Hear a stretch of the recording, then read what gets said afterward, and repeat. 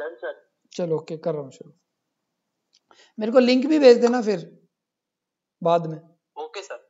क्योंकि कुछ queries okay आएंगी सर। तो मैं लिंक पे देख लूंगा। Okay sir, we are live now sir. ठीक है okay.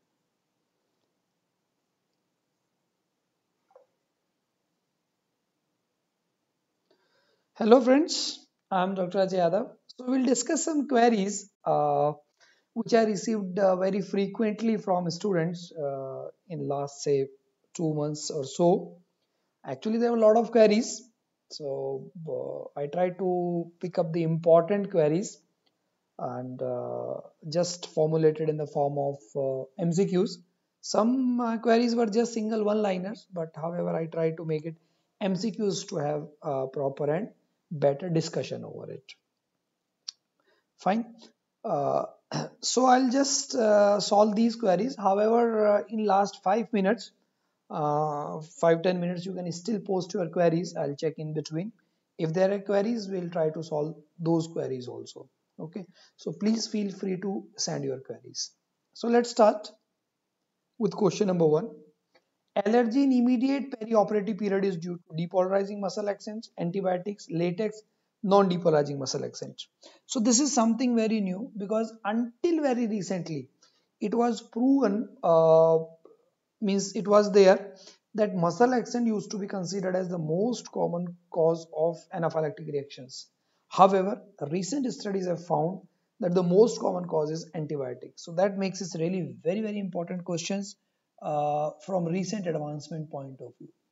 So current day practice, you can say the most common cause of allergic reactions or anaphylaxis is antibiotics, not the muscle relaxants. In fact, muscle relaxants are now third. So still I can say the most common cause is antibiotics. And even if antibiotics is not there in the choice, then second most common cause is latex. Muscle relaxant is now even third. So that is something new and something very important. Question number 2. A 46-year-old male patient was given subarachnoid block with bupivacaine heavy by anesthetist. After 10 minutes, he was found to have BP of 72 by 44 mmHg and heart rate of 52 per minute. On checking the level of block, it was found to be T6. What is the likely explanation for bradycardia? High spinal, intravascular injection, drug toxicity, vasovagal shock. C.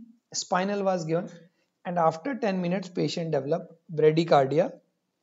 In fact, patient developed hypotension also. So this clearly indicates that the level of block has ascended enough to block the cardio accelerator fibers which are from T1 to T4. Cardio accelerator fibers you know are from T1 to T4. Now they say level of block is up to T6. Now you will say, okay, up to T6, then why, and cardiac fibers I told you is T1 to T4. What do you mean by that? See, level of block, we are checking what? We are checking sensory block. And sensory block, you know, is 2 segments lower than autonomic block, which is 2 segments lower than motor block. So if I say sensory block is up to T6, that means level of motor block will be up to T8 and that the level of autonomic block will be up to T4. That means cardiac accelerator fibers are involved. One thing. Second thing is otherwise also there occur bradycardia in spinal anesthesia. Why? Normally whenever there is hypotension there occur tachycardia. But in spinal anesthesia, in spite of hypotension, you do see bradycardia. And the reason is because there occurs sympathetic block and the sympathetic block leads to parasympathetic overdominance leading to bradycardia. And on that, if cardiac fibers are involved, so see normally we say T6. So that doesn't mean it is actually T6. It's definitely will be somewhere around T5, T4 also. So that definitely lead to involvement of cardiac fibers producing bradycardia. So the most common cause is high spinal A. Now look at the other choices. Intravascular injection. Intravascular injection, if happens, then This picture will not be after 10 minutes. It will be immediately patient will collapse. And it's not bradycardia, it will be severe hypotension or maybe unrecordable BP and cardiac arrhythmias, which may be even ventricular tachyarrhythmia or ventricular fibrillation leading to cardiac arrest. So obviously it's not an intravascular injection. Similarly, drug toxicity will also present immediately if it is overdoses or maybe after some time. But drug toxicity also will not present at that level of block is getting high and patient is having hypotension and bradycardia. So drug toxicity also doesn't appear to be pictured and vasovagal shock only occur at the time of injection. So when you give injection, sometimes patient goes in vasovagal shock. So that will happen before giving spinal anesthesia. So most appropriate choice of course is high spinal. And what exactly is the high spinal? Actually, high spinal is an arbitrary term. When the level of block is above the desired and that is causing some problem to the patient, then we say that patient develop high spinal. So it's just an arbitrary term. Question number 3. An intubated patient kept on TPs later develops breathlessness. An X-ray chest shows white out right lung. What are the most important step of management? Positive pressure ventilation, bronchoscopy, chest physiotherapy, nebulization. So this is a common scenario that we see in ICU patients. So patient was on TPs, means patient was on trial of weaning. Means although nowadays for the trial of weaning, no, people are not using TPs directly. You can wean the patient from ventilator. However, still many people they are going TPs trial. TPs trial means you disconnect the ventilator and connect the patient to TPs. So from one end the TPs there will be expiration, like say this is a TPs. So one end, obviously this end will be connected to endotracheal tube, and this end say is for expiration, and this end will be connected to oxygen. So TPs trial. So during TPs trial, this patient developed breathlessness, and secondly, X-ray chest shows white out lung. White out lung in this scenario usually occurs because of the secretions. Secretions can clog bronchus, and if secretions are large enough, they may completely clog the right bronchus. So here right bronchus has been completely blocked, which lead to atelectasis, not atelectasis, you can say yes, uh, in uh, complete whiteout, atelectasis, and in fact whiteout lung. So in that case, obviously, one of the step is that we can give chest physiotherapy. But in this patient, I don't think chest physiotherapy only would be a good idea. We have to immediately remove the secretions. We have to suck out the secretions. And to suck out the secretions, obviously, that can be done only under bronchoscopy. So best is immediately get a bronchoscopy done of this patient, remove the secretions, and yes, later we can give chest physiotherapy, and if needed, we can give positive pressure ventilation also. But first we have to remove the secretions by doing bronchoscopy. So the most important or first step I will say is the bronchoscopy. And later, yes, if required, I told you, you can give positive pressure ventilation, or obviously patient will require physiotherapy. Question number 4. Anesthesia of choice for cesarean section in a female with severe preeclampsia. Spinal, GA, epidural, combined spinal epidural. This is again, I will say, new question or recent advancement. And this query actually has been sent many times by students. So previously, for eclampsia, preeclampsia, we or PIH, we were not giving spinal, we were giving epidural, theoretically, in fact, because epidural actually for cesarean is not feasible. Epidural, takes around 10 to 15 minutes to onset of time, so that time is not possible. Moreover, majority of the cesareans are emergencies, we can't wait. And secondly, uh, epidural effect may be patchy. which is obviously not acceptable in cesarean sections. So therefore, we were actually giving spinal for years and years. We were giving spinal. Yes, in spinal you can expect sudden hypotension. So you should be ready to manage hypotension. That is obviously no need to say that even that uncontrolled hypertensive they go in sudden hypotension. So that need to be done. However, that can be very well managed and well controlled. So therefore, now for PIH or preeclampsia patient, anesthesia of choice in current day practice is spinal. So you can expect this question, and I told you, I saw many queries of the students pertaining to this, very frequent queries, because books were saying epidural previously. Yes, we were saying epidural, but current practice says it's spinal. Question number 5. A 2-year-old boy is brought to OPD by his mother with mass protruding from his umbilicus. The recommended treatment in this case was surgical management. Which of the following type of anesthesia would be most ideal? GA with IV induction, GA with inhalation induction, GA with intramuscular induction, regional. Regional is obviously ruled out. 2-year-old child will not allow you to put regional anesthesia, and moreover, this is laparotomy.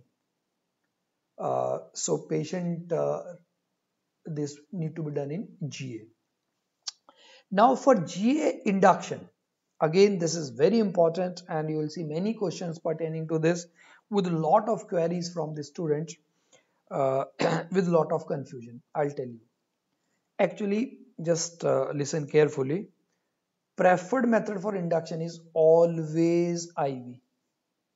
First method of induction is IV, irrespective of the age, whether it's an adult patient or child. Preferred method of induction is always IV, and adults we always induced by IV, and nowadays most commonly used IV agent is propofol. But the children, the problem is that children will not allow us to put IV lines. So first you have to uh, induce them by inhalation induction. So we induce them by inhalation induction, and inhalation induction agent of choice is sevoflurane, because it has got most pleasant induction. So in that case, we will be inducing the child with the sevoflurane, and after that we will be putting IV lines. But this is not the preferred method. Preferred method is always IV. Means many times the children are coming to us with IV cannula in place. So if IV cannula is already in place, then of course we will be inducing with IV. But if that is not there, IV cannula is not there, then we have to go for inhalation induction. And I told you, inhalation induction agent of choice is sevoflurane. If sevoflurane not available, then the second choice is halothane. Isoflurane and desflurane can never be used for induction, because their induction is very, very irritating. So here the best ideal would be GA with IV induction, A. Okay. I know many students, they tempt to have inhalation induction with children, and that questions really become tricky. Question number 6. You are preparing to set up for anesthesia in an off-floor location in the intervention radiology suite. The radiography equipment is consuming the limited space that is available in the suite, and therefore the decision is made to double the extension tube length from the ventilator to patient table. According to you, what is the impact on dead space ventilation that would have occurred secondary to doubling the extension tubing length? Dead space will not change, dead space will double, dead space will increase by 4 times, dead space will reduce by half. Actually, this is a common scenario in radiology. We have to really stand far away from patient. I mean, space is very less, so either we can be there or anesthesia machine can be there. So very often anesthesia machine is away, and we are using extension tubing. So extension tubing will not increase the dead space. See, dead space in any circuit, a very simple definition of dead space in circuit is the point where expiratory and inspiratory gases meet. So it depends on the kind of the circuit. Like say I'm using Bain circuit. Then Bain circuit, expiratory and inspiratory gases meet just at the end. So Bain circuit, you know, is like this. So inspiratory gases will go through this inner tube and expiratory gases through outer tube. So this is the point where dead space is there. Inspiratory gases are meeting. Now this tube is this much, or this tube is this much, or this much, or any length will not affect the dead space, because dead space is this volume only. Similarly, in a closed circuit, dead space is beyond this expiratory limbs, beyond this uh, valves. This is a patient. So this all is the dead space up to valves. Now this tube length, you make any length, is not going to affect the dead space, because dead space is this much only. So whatever length you increase, dead space not going to increase. So it will not change. 7. Cuff tube can be used in all age groups except premature, newborn, neonate, none of the above. This is also something very important, that research studies have proven that we can use cuff tube at any age except prematures. Any age means you can use even for a newborn. However, yes, still they say for prematures we should avoid cuff tube. So nowadays, cuff tube can be used at any age, even to a newborn also. So premature will not be using, else you can safely use cuff tube for any age group.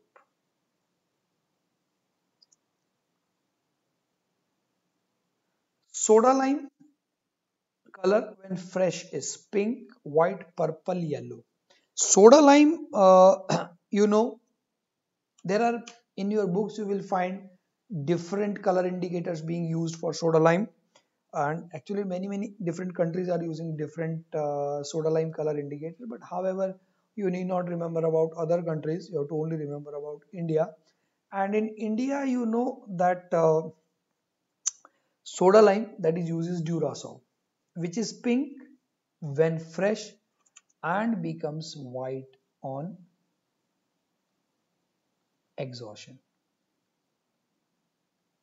So soda lime when fresh is pink, and on exhaustion it becomes white. So A.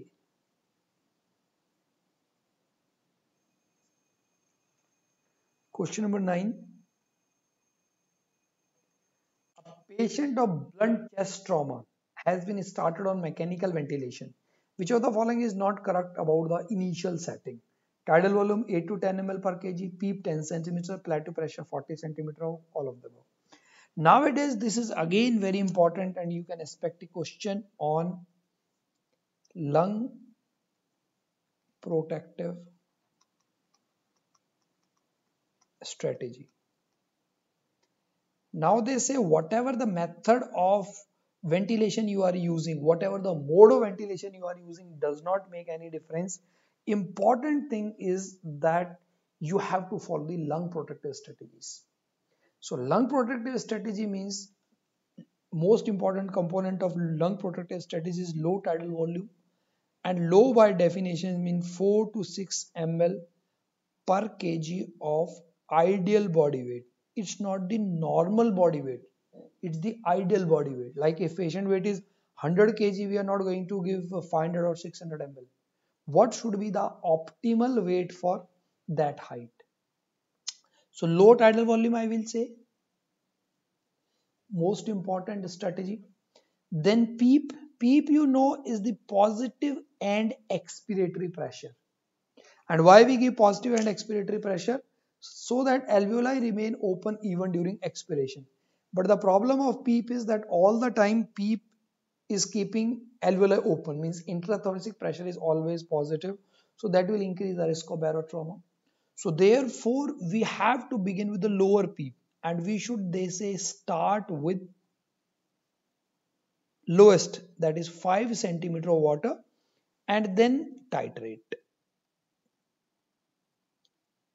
Now third thing, how to monitor that you're not generating high pressures. So we have to measure plateau pressure. You know that there are two kind of pressures, plateau pressure and peak airway pressure. Peak airway pressure denote the pressure of airways, while plateau airway pressure denote the pressure of alveoli. And barotrauma, you know, occurs at the alveolar level.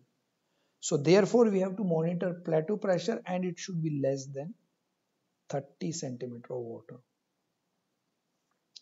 Now these three things will prevent barotrauma. So we are protecting lung against barotrauma. Second problem is that there can occur oxygen toxicity. So FiO2 should also be less than 60%, or you can say 0.6. Fraction of oxygen delivered should be less than 0.6. So these are the components you have to follow in your lung protective strategy. So tidal volume 8 to 10 ml, no. PEEP 10 centimeter, no. We'll start. We are talking of the initial setting. So initial will be 5. And plateau pressure should be always less than 30, not 40. So that's also wrong. So all of the above is wrong. 10.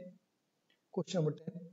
A 60-year-old hypertensive patient on angiotensin 2 receptor antagonist is posted for hernia repair surgery. The hypertensive drug should be continued, stopped 48 hours before surgery, stopped 24 hours before surgery, stopped on the day of the surgery. This is again something very important and recent change. All books you will see that it is given that angiotensin 2 receptors antagonist or AC inhibitors, they should be omitted on the day of the surgery. But current evidence says, or current recommendation says, that they should be stopped 1 day prior to the surgery. So as per current recommendations, AC inhibitors as well as angiotensin 2 receptor antagonists, that is losartan, valsartan, irbesartan, should be stopped 1 day prior to the surgery. Other than AC inhibitors and angiotensin receptor antagonists, we will continue all antihypertensives will be continued. And why we have to stop them? Because evidence showed that if you continue them, then patient can develop significant hypotension. Question number 11. A person was given axillary block with bupivacaine. Suddenly he collapsed. What is the treatment? Intralipid, fluid, vasopressor, all of the above. So patient was given axillary block with bupivacaine and patient suddenly collapsed. So the reason is that the drug has gone intravascular, and in axillary block it is common because you know that this brachial plexus is all around the axillary artery, so your needle is always near the artery, so chances of intravascular injection is quite high. And if bupivacaine there occur intravascular injection, it can be lethal because bupivacaine is highly cardiotoxic, and cardiotoxicity can manifest in any form ranging from any kind of bradyarrhythmia to any kind of tachyarrhythmia including ventricular arrhythmias. And ventricular tachycardia are not so infrequent after bupivacaine. So bupivacaine, uh, if goes IV, then I told you it may turn out to be lethal event. So patient requires resuscitation. So this patient has immediately collapsed. So obviously, uh, management will depend what kind of arrhythmia is there. Like if there is, most often we see ventricular tachycardia. So if there occur ventricular tachycardia, then obviously we will be giving amiodarone. However, patient can collapse immediately, so patient may even require CPR. And of course, patient require resuscitation. So resuscitation may be CPR depending if patient has arrested, or patient require vasopressors or fluid if there is severe hypotension, or if there is only ventricular tachycardia, then patient may require amiodarone because drug of choice now for bupivacaine induced ventricular tachycardia is also amiodarone. And antidote for bupivacaine toxicity is intralipid. intralipid 20%. And how this intralipid works, this simply you can say uh, chelates or blocks the active form of bupivacaine. It simply binds to the active form of bupivacaine, preventing toxicity, further toxicity.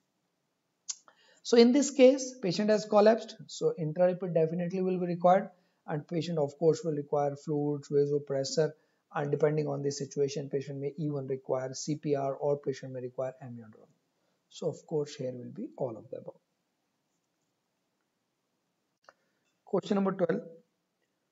34-year-old woman is undergoing general anesthesia for cholecystectomy.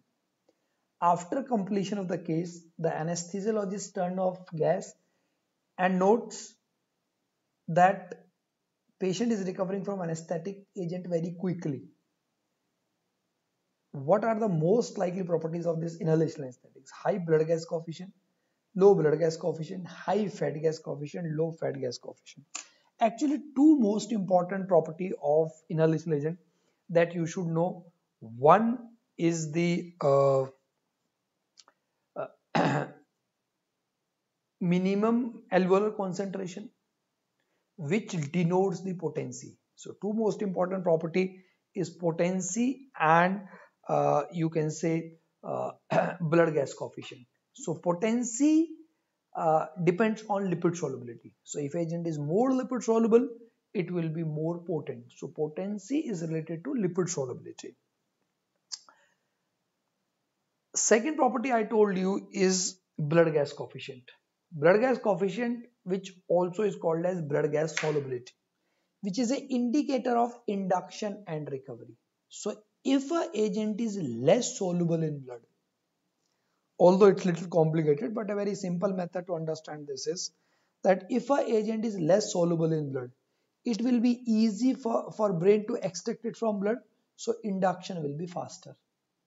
Or if agent is less soluble in blood, then obviously induction will be faster. So lower the blood gas solubility, induction and recovery will be faster. So this patient is recovering very quickly, fast. That means blood gas coefficient or blood gas solubility of this agent should be less. So this agent should have low blood gas coefficient. Low blood gas coefficient.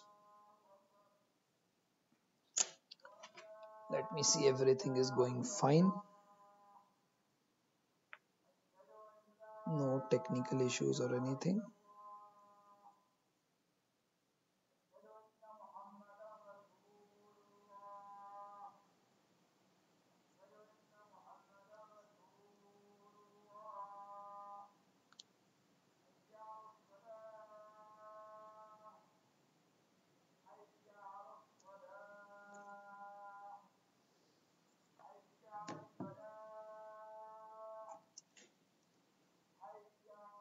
Just waiting for the Ajahn to finish.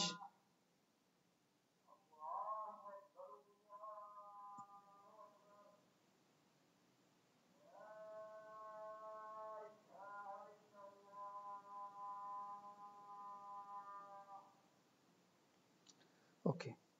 So question number 13. First change in tracheostomy tube should not be done before 24 hours, 48 hours, 3 days, 5 days. You know that after tracheostomy, stroma forms in 5 days. So first change should not happen before 5 days. Otherwise, you may create a false track. And false track in tracheostomy, can lead to surgical emphysema, which makes putting tracheostomy tubes impossible and intubation impossible, and which can lead to death of the patient. So this is very important that first change should not be done before 5 days. So at least wait for 5 days. However, tracheostomy is more or less, you can say, will be covered in more detail in your ENT section, but nowadays we are also frequently doing our percutaneous tracheostomy, and of course majority of the tracheostomy care in ICU are done by us. Surgical tracheostomy is done by surgeons, ENT surgeons, but percutaneous tracheostomy is done by us, intensivist, and of course care of tracheostomy is done by us. So if you want to change, then first change should be done at least after 5 days. Question number 14.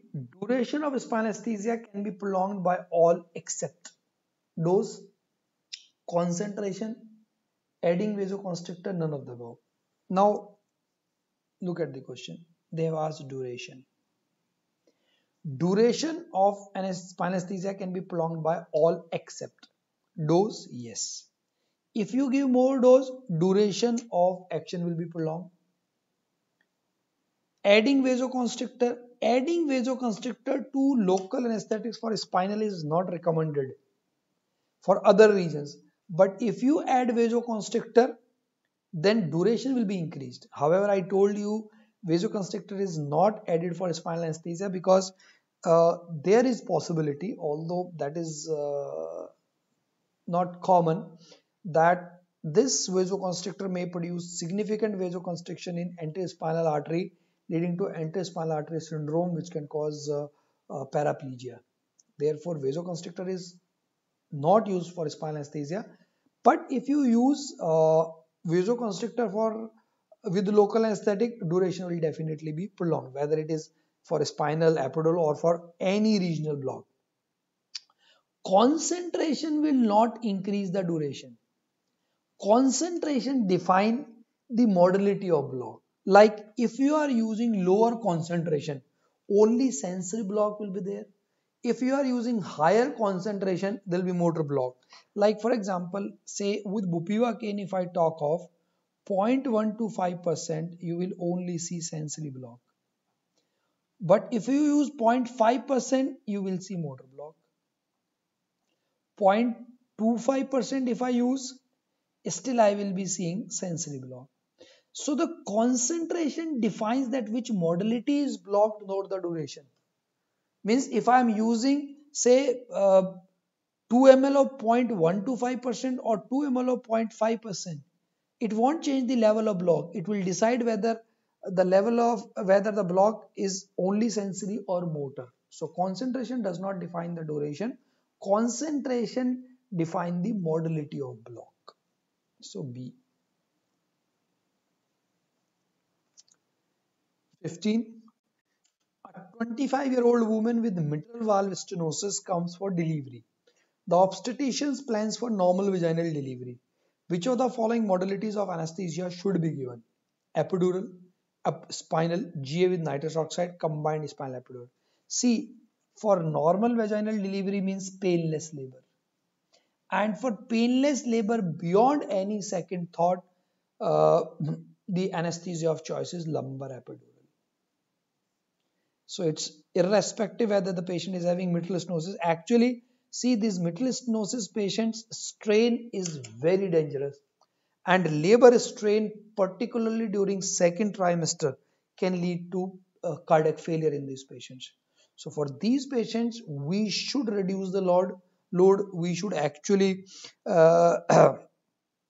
prevent stressful response in these patients. So lumbar epidural will be an excellent choice. And of course, for painless labor, we are using epidural, not spinal. So not using spinal, and spinal actually is not preferred for, I'm not talking of vaginal delivery, I'm talking of otherwise also for mitral valve stenosis. It's a stenotic lesion, fixed cardiac output lesions.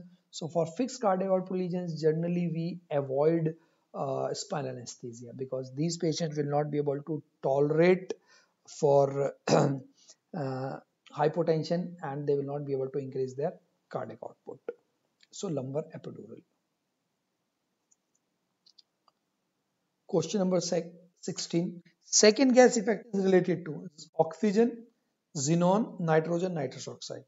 What is second gas effect? Second gas effect is that nitrous oxide is increasing the concentration of inhalation agents. So I'll just rapidly take this opportunity to explain you these effects.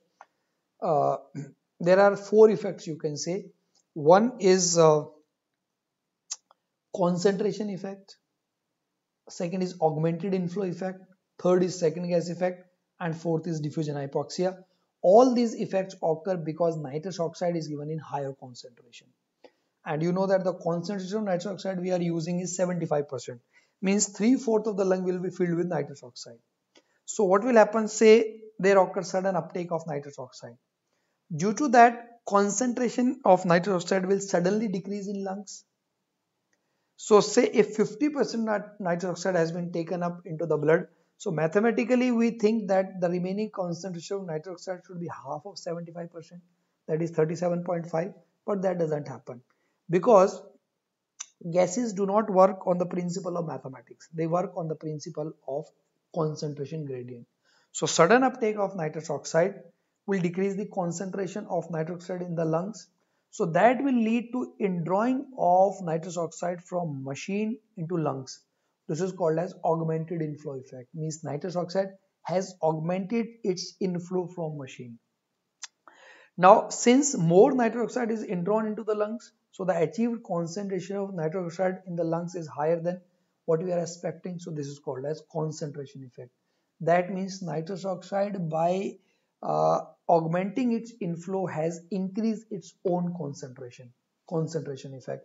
Now, nitrous oxide coming from machine will also carry inhalation agent along with it. So concentration of inhalation agent will also increase. So this is called as second gas effect. That means nitrous oxide has increased the concentration of other agent, that is inhalation agent. This is second gas effect. At the end of surgery, when you stop nitrous oxide, lung will become empty of nitrous oxide. So now the concentration of nitrous oxide is more in blood or tissues, and lungs there is no concentration. So nitrous oxide will reverse flow. So from blood, it will gush into lungs, replacing all oxygen from there, creating a hypoxic state called as diffusion hypoxia. So simply all these effects occur because of nitrous oxide. Question number 17. Correct position for the placement of endotracheal tube. Midway between carina and vocal cords, just above carina, just below vocal cords, just touching the carina. Very simple question. Of course, uh, this actually tube, or you can say cuffed part of endotracheal tube. I'll show you this also. See, normally this, you can see this black mark. So normally we keep this black mark at vocal cords. So means around, you can say this may be around 6 centimeter, 5 to 6 centimeter of uh, endotracheal tube is in trachea.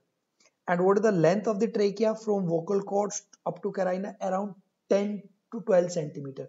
So 6 centimeter below vocal cords, or you can say around 4 to 5 centimeters above the carina. So somewhere you can say at midpoint between carina and vocal cord, not exactly midpoint, it will be more towards I will say lower third, but approximately in these choices you can say yes, midway between carina and vocal cord, not just above carina. Why? Because just above the carina, if you keep and it go suddenly it go little low, it will enter the right bronchus. And if you keep just below the vocal cords, just little pull will lead to accidental extubation, and of course you cannot touch the carina. So best option is A. 17. Tetanizing frequency during neuromuscular monitoring: 2 to 4 hertz, 10 to 20 hertz, 20 to 30 hertz, 50 to 100 hertz. I think this was the question in this year only. For neuromuscular monitoring, you know that the most commonly we are using is strain of 4, where we give 4 stimulus each of 2 hertz frequency. But there are other modalities also, like double burst stimulation, tetanic stimulation, or post-tetanic stimulation, single twitch stimulation. So there are many modalities that we are using. So tetanizing, we are using around 50 or 50 to 100 hertz. So what actually is the use of this tetanizing frequency? You know that the most important difference between depolarizers and non-depolarizers is that the non-depolarizers, they exhibit fading. That is one characteristic. And second is they exhibit post-tetanic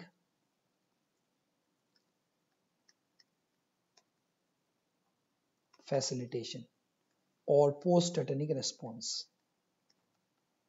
Why? Look at the mechanism of action. Mechanism of action of depolarizers are competitive antagonist, means they block at the same receptor site at which acetylcholine binds. So depolarizing means succinylcholine. So it will exactly behave like acetylcholine, producing muscle fasciculations in all body muscles that you see also as fasciculations, and then repeated stimulation will lead the membrane to become refractory. So that refractory period is a period of relaxation. And if the membrane is refractory, whatever strong stimulus you give, membrane will not respond. What is the mechanism of action of non-depolarizers? They are competitive antagonists. Means they bind to the same receptor site at which acetylcholine binds, preventing acetylcholine to bind to the receptor site. And competitive antagonism, you know, is a pure number game. If there are more molecules of non-depolarizer, they will replace acetylcholine from their place. And if there are more molecules of acetylcholine, they will replace non-depolarizer from their place. Now, with this background in your mind, say you have given a muscle action, depolarizer or non-depolarizer. Now, you give a strong tetanic stimulus of 50 to 100 Hz. Normally, we are using 50 only, but they say you can use up to 100. So what this tetanic stimulus will do, it will release acetylcholine from prejunctional area. Now there is more acetylcholine available at neuromuscular junction. Now you give another stimulus, that is post-tetanic stimulus. If you had given depolarizer, will there be any response? No, because membrane is refractory. So even if you have increased the molecules of acetylcholine, membrane is refractory, it won't respond. But if you have given non-depolarizer, then increased acetylcholine would have removed non-depolarizer from their site. And if you give a response, if you give a stimulus, there will be response. So post-tetanic response or post-tetanic facilitation is also exhibited by non-depolarizers. D. Expiratory valve of closed circuit getting stuck in closed position will lead to hypoventilation, barotrauma, hypercapnia, all of them. Okay, this is also important question for which I get really very frequent queries, and I think this was there in uh, AIMS last year or last to last year. So this is how the closed circuit work. Just need to understand.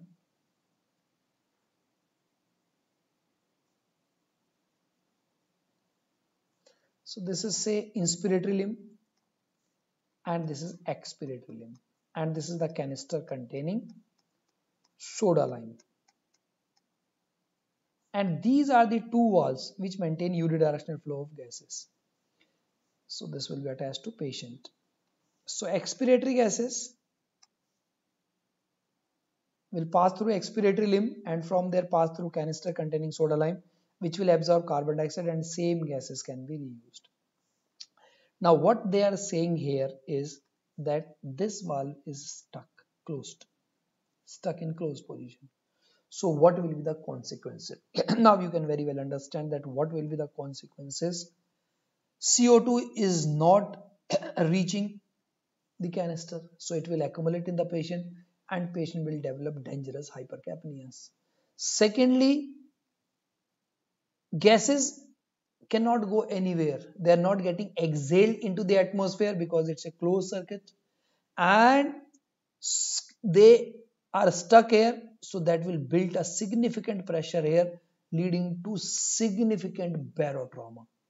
And same gases are in circulation, so if these gases are not reaching to the inspiratory side, so how patient will receive inspiratory gases?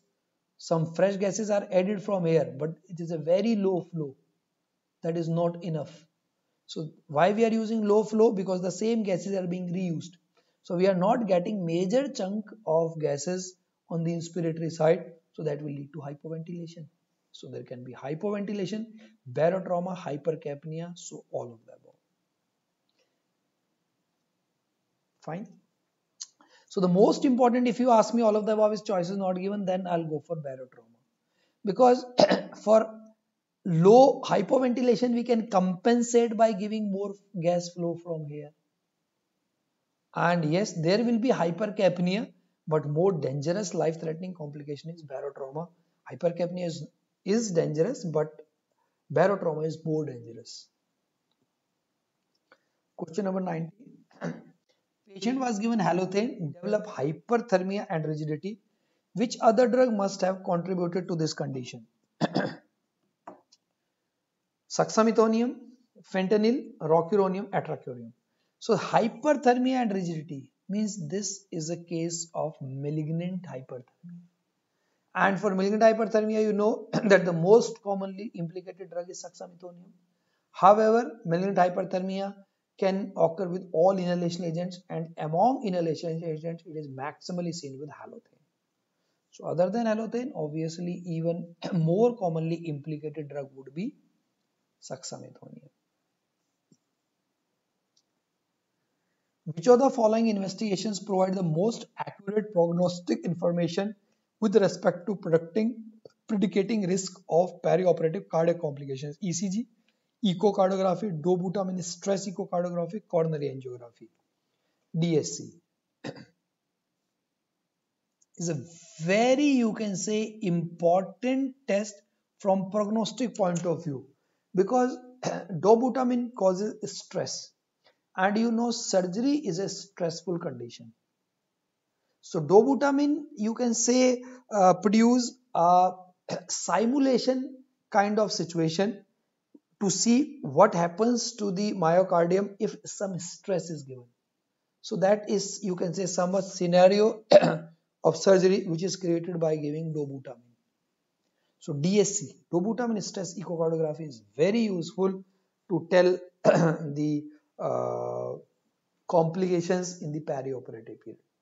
Echo may be normal, but whenever there is stress, there may occur regional wall motion abnormality. So by giving dopamine, we are creating that stress situation which the patient is going to face in perioperative period. 21. If a vaporizer is used at high altitude, which of the following is true regarding delivery of inhalation agents?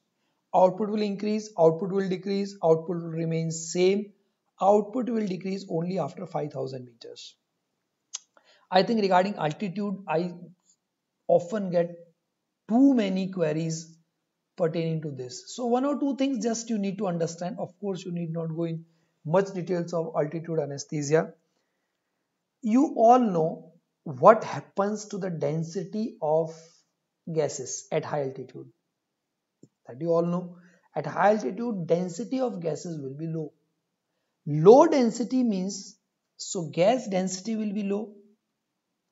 So the consequences of low density of gases. So the consequences will be that, number one, rotameter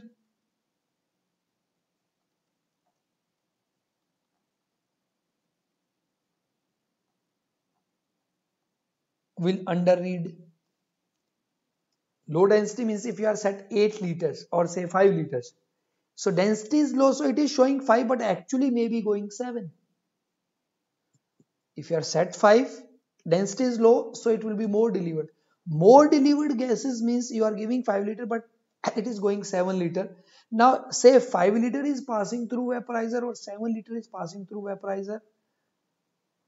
Gas passing will lead to more vaporization. So output of inhalational agent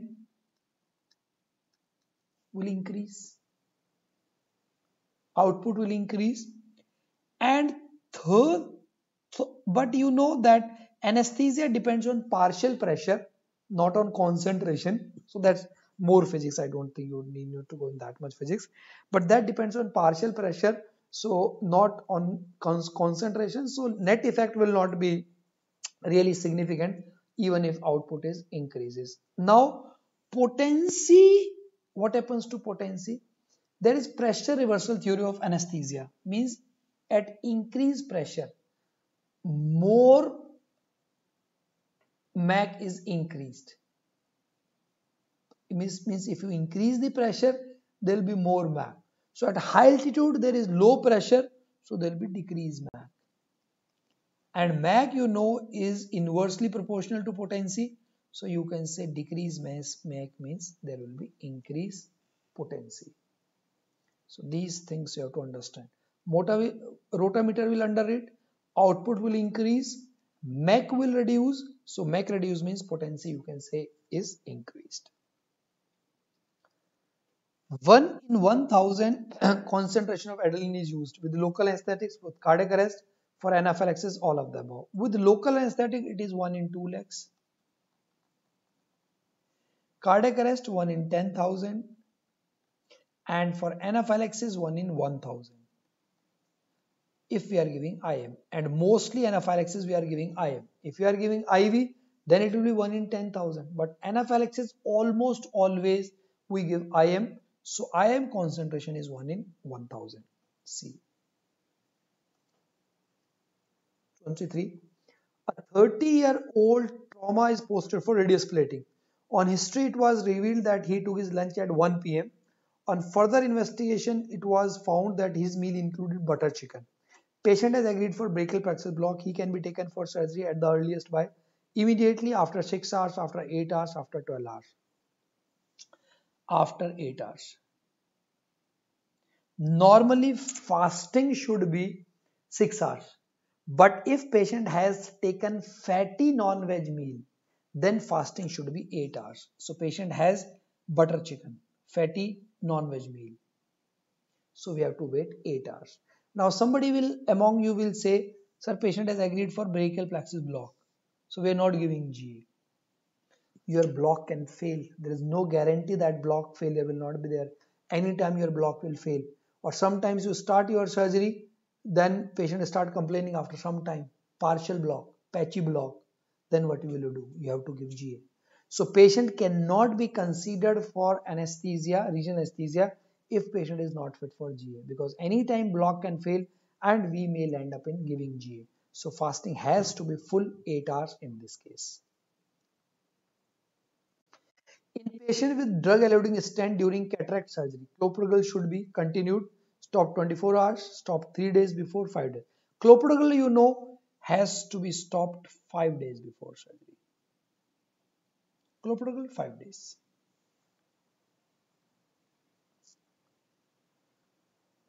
25. A patient was brought to casualty with lacerated wound that required suturing. The wound was cleaned and antiseptic precautions were taken before bupivacaine infiltration was given. Which of the following nerve fibers are most sensitive to the effects of infiltration? A gamma, B, C, A alpha. I think maximum queries I get a student from on this concept. And I'll tell you why. What is the reason? See, nerve block can be peripheral nerve blocks or central neurexal blocks. This is the reason for confusion. Peripheral nerve blocks, the sequence is A gamma, then A delta, then A alpha and A beta simultaneously, then B and then C. Even if they have not given the subclassification of A, then also A will be A, B, C. This is the sequence. However, for central neurexal blocks, this sequence is B, then A and then C. This is the reason for confusion. We don't know whether central neurexal block or peripheral nerve blocks. So if peripheral nerve blocks, ABC. If central neurexal blocks means spinal epidural, then it will be VAC. If not mentioned, then consider peripheral nerve block. Because sometimes question you will find that they will not mention peripheral or central, then consider peripheral nerve block and it will be ABC. But here, bupivacaine infiltration is peripheral. So obviously it will be ABC or A gamma. A.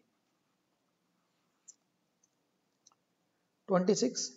For epidural anesthesia in labor, the level of block required is up to T10, T6, T4, L1. This is also very frequent queries that I see with the students. See, for painless labor, we just need to block the nerve supply of uterus, and you all know that the nerve supply of uterus is up to T10. So level of block is up to T10. So this is for labor analgesia. But if they ask you for cesarean section, then level of block is up to T4. Why? Because in cesarean section, it's not only the uterus which is handled, gut and peritoneum is also handled, and peritoneal nerve supply you know is up to T4. So that is the reason. If they are asking for painless labor, yes, it is only up to T10. Fine. But for cesarean, it will be up to T4. 27. Appropriate size of endotracheal tube for a 6-year-old child is 6,754. And this again is an important question, because in books you will find there are two formulas. Before we had different formula for children less than 6 years and different formula for more than 6 years. But now there is a single formula, and that is age, which is in years, divided by 4 plus 4.5 for all ages from 1 to 14 years. Now single formula. So this is 6 years. So 6 divided by 4 plus 4.5. So 1.5 plus 4.5 means 6 number tube. A. 28. A 30-year-old patient underwent humerus plating under supraclavicular brachial plexus block. The surgery lasted for around 2 hours and the patient was kept in recovery room for 1 hour. Now anesthetists wish to send this patient to ward, not to ward, the gap should be there, to ward. Which of the following he will expect to return first? Motor, sensory, autonomic, all recovered simultaneously. Again controversial, and the reason is why controversial? Again, whether it is peripheral nerve block or central nucleus block. Peripheral nerve block, sequence of blockade is motor, then sensory, and then autonomic. While for central nucleus blocks, first to be blocked is autonomic, then sensory, and then motor. And recovery occurs in reverse order. Means for peripheral nerve block, first to recover is autonomic, then sensory, and then motor. While for central nucleus block, first to recover is motor, then sensory, and then autonomic. So here they have clearly given under supraclavicular brachial plexus block means peripheral nerve block. So in peripheral nerve block, first to recover will be autonomic. C. Again, if not mentioned, then consider it as peripheral nerve block. If the question comes like that they have not mentioned the kind of block. 29. What is the most common cause for hospital admission after daycare surgery? Nausea and vomiting, pain, bleeding, delayed recovery from anesthesia. This again is very important. I think that was the question also came recently. See, there are 2-3 things which is causing confusion in students. Daycare surgery means patient discharged same day. So many times patient recovery is delayed. I will talk of discharge, not recovery, delayed discharge. Like say we are supposed to discharge patient at 4 p.m. However, we are able to discharge patient at 6 p.m. or 7 p.m. Second is patient is admitted. Means patient is not in a state that we can discharge the patient. So we have to admit. So patient from daycare surgery is going to IPD. Means patient is admitted. Second is patient went home,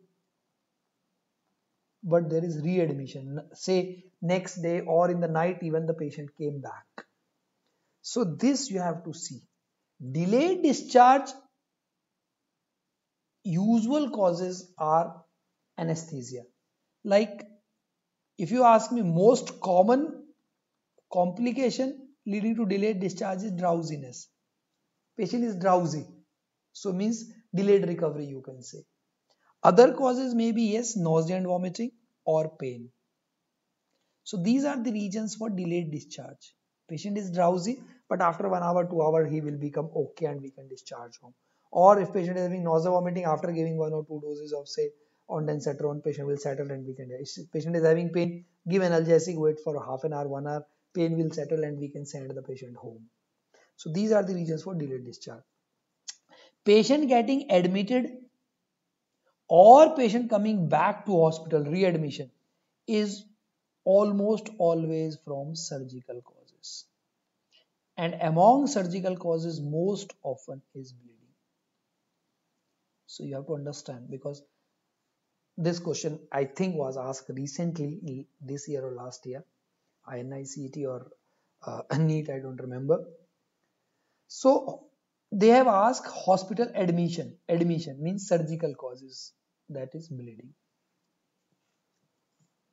30. Inhalation anesthetic of choice for daycare surgery: halothane, sevoflurane, isoflurane, desflurane, sevoflurane. Now again, immediately we'll jump to say that the fastest induction and fastest recovery is seen with desflurane. Desflurane has got lowest blood gas coefficient. Then why still we are using sevoflurane for daycare surgery? For many reasons. One is the cost. The cost of, you can say, 1 liter sevoflurane is if around 35,000. The same effective cost of desflurane will be around 1 lakh, because the requirement of desflurane is 3 times. MAC is 6%, sevoflurane is 2%. So it effectively becomes more than 1 lakh rupees per liter cost. If you are giving more drug, means you are more exhaling into atmosphere, so that will lead to environmental pollution. So desflurane causes more environmental pollution. Thirdly, desflurane has got irritating induction, so chances of laryngospasm, bronchospasm is high. And most importantly, the difference in the recovery time between sevoflurane and desflurane is around 1 to 2 minutes. So just for a 2-minute difference in discharge time, you cannot spend that much money, you cannot cause environmental hazard, and you cannot increase the risk of complication in patient. That is why desflurane, in spite of having faster recovery, which is just 1 or 2 minutes faster than sevoflurane, we are preferring sevoflurane for daycare surgery. And I think that is there. So time is actually over. So still, if you have any queries, you can post it. I'll just going to our YouTube. So whatever the queries, I'll just take the queries.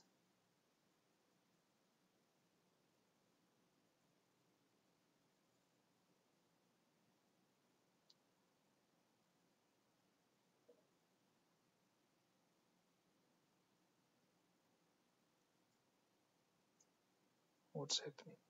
Just a second.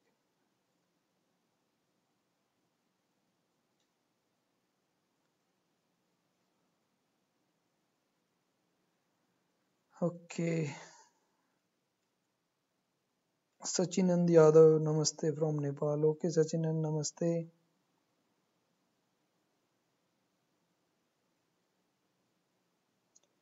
How to learn? Ankit is asking how to learn anesthesia drugs.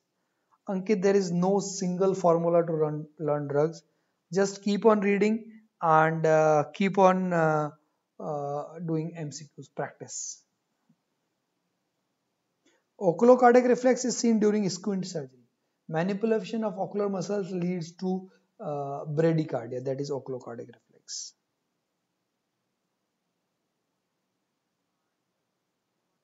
MAC is minimum alveolar concentration.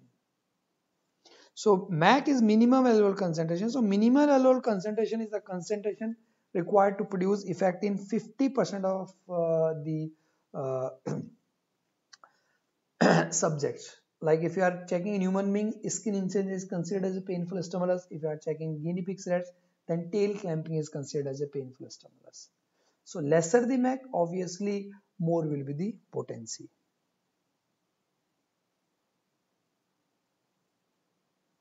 Any other queries?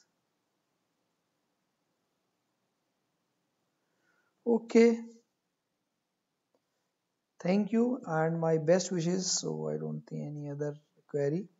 But still, if any queries later also, you can post on your Facebook. We'll definitely try to solve your queries as fast as possible. And thank you very much for joining. Okay, I'm closing the session.